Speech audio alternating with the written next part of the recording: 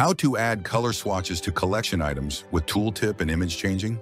Quick disclaimer, this tutorial is compatible only with Shopify's free themes. From your Shopify admin, click the three dots next to your theme and select Edit Code. Open the Snippets folder, then click Add a new snippet. Copy the file name from our EasyFi blog, linked in the description. To ensure it's correct, then click Done. Get the code in our store at easyfycode.com. Just a few clicks and you can get the code right away.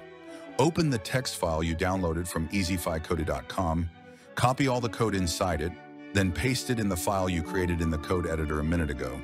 Click the Save button. Use the search bar at the top left of the screen to find the card collection page inside the Snippets folder. Open it and press Ctrl F to pop up the search bar. Paste the two lines you see on the screen in the upper and lower fields respectively. Then click on Replace All to the right, then Save. Now repeat the same process with the card product page. Find it using the search bar, press Ctrl F, fill in both fields with the given code, and click on Replace All. Save, and you're done. Now you're set to make full use of the colors variants you offer. If you'd like to change a specific color's hex, it's pretty simple to do. While the page loads, drop a quick like and sub. Thanks for being here. Now back to the tutorial. Back at your Shopify admin, click on Settings, Custom Data.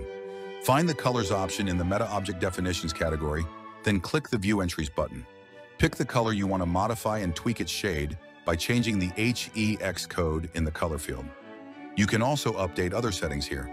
Just remember to click the Save button when you're done. Thanks for watching, and if you like this code snippet, you might also appreciate our EasyFi variant group, which filters the product page's image gallery based on the currently selected variant. All of our tutorials are written by Diego, top #5 Shopify expert with over 3,500 hours active in the Shopify forum. Find more premium quality tutorials at easyfycode.com.